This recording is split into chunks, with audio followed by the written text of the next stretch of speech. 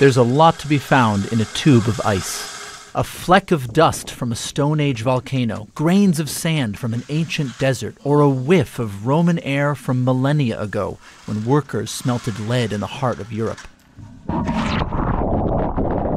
Traces preserved in ice and tiny bubbles trapped under layers more of ice lying inside glaciers. Perfect records of Earth's forgotten climates. But it all vanishes when it melts. Ice Memory, a European collaboration with government and private backing, drilled 20 ice cores from glaciers across 4 continents. Each tube recording hundreds of thousands of years from the history of Earth's atmosphere.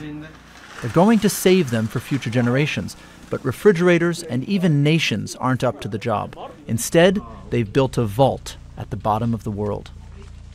Imagine a researcher from Asia in the year 2090 who has discovered a substance that serves as a new and precise indicator for monsoon activity.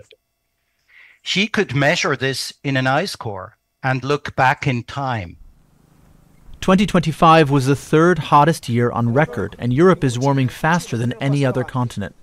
5% of the world's ice has already disappeared since the turn of this century. So this team packed their cores and sent them around the globe. From 2 peaks, Mont Blanc and Grand Colin in France and Switzerland, to Venice, the port of Trieste, and around the globe to Christchurch, New Zealand. Finally, in an open-air plane to Concordia Station deep inside Antarctica, where it's always cold. Everything that you see is white. Under the blinding summer sun, the scientists feed a live stream as they ride ski-doos to their final destination, 800 meters away. A cave they built in the ice, out of ice. They deposit their treasures, nearly 2 tons of ice from 16,000 kilometers away, a record now for the benefit of scientists of the future. Colin Baker, Al Jazeera. Don't miss out, get the full picture. Subscribe to Al Jazeera for reliable news and expert insights. Like, share, stay ahead.